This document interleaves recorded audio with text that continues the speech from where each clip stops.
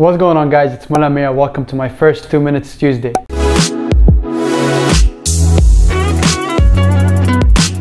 So for those who aren't familiar with 2 Minutes Tuesday, it was created by Peter McKinnon. He's a photographer that posts videos on YouTube, and he decided to create this and talk about a specific topic in photography for 2 minutes. So I decided to take that and apply it on soccer. Today's topic is going to be specifically about the UAE Football League system, whether it was for professional, semi-professional or amateur clubs. I will include all the details that you need to know about the UAE Professional League system. So without further saying, let's put the time on the screen and get started. So the UAE FA, or the UAE Football Association, only recognizes 3 tiers of football league system: the UAE Pro League, UAE Division 1 and UAE Division 2. So the UAE Pro League stands on top of the pyramid, where it contains 14 teams. Every season, 2 of these 14 teams relegate to the UAE Division 1.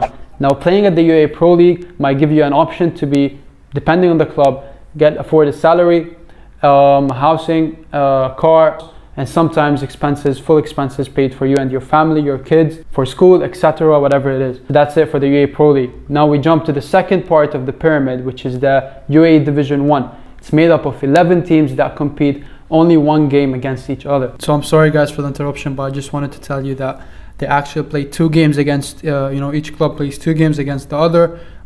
Because that's what I found on Google, and at the beginning they only told me they play 1 game, but then once I researched more, I found out that they play 2 games.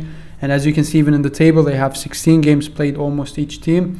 It should be 20. Each team should play 20 games, but because of Corona it stopped. So yeah, they play 2 games against each other, where you can also get a salary, perks, housing and a car, and maybe a family sponsorship, so they pay everything for all the expenses for your family.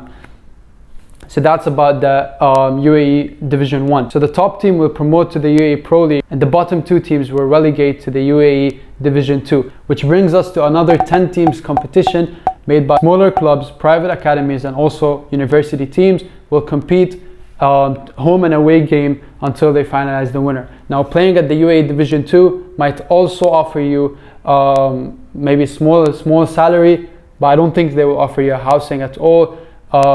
It will just be a small salary and some other perks. Now, playing for the university teams in this league or in this division or in this tier might offer you a scholarship in the university. If you're a university student, then these are other things, okay? That's regarding the university. And that's it for the UAE Division 2. Now, if you come first in this league, you can promote to the UAE's first division, and then maybe you can work your way up to the UAE Professional League, and then the club can get more funded or the university can get more money, and so on. So basically there is promotion and relegation through each category or through each tier and in this pyramid.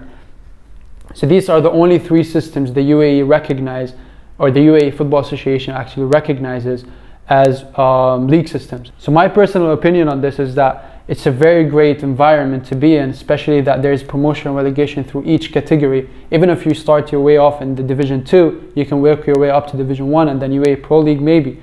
So that's a very positive thing that I really should note out, that the promotion and relegation in many countries they don't have, which they really don't have that. So yeah, but the 2019-2020 league was suspended here in Dubai. Just wanted to let you know, guys, that any team wanted to promote, they can't make their way out now, because all the league or the season was suspended, and they have to restart again from next year, or from the coming September.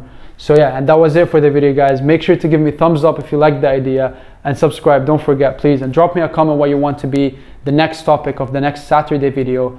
And basically, yeah, that was it for the video, and peace out, guys.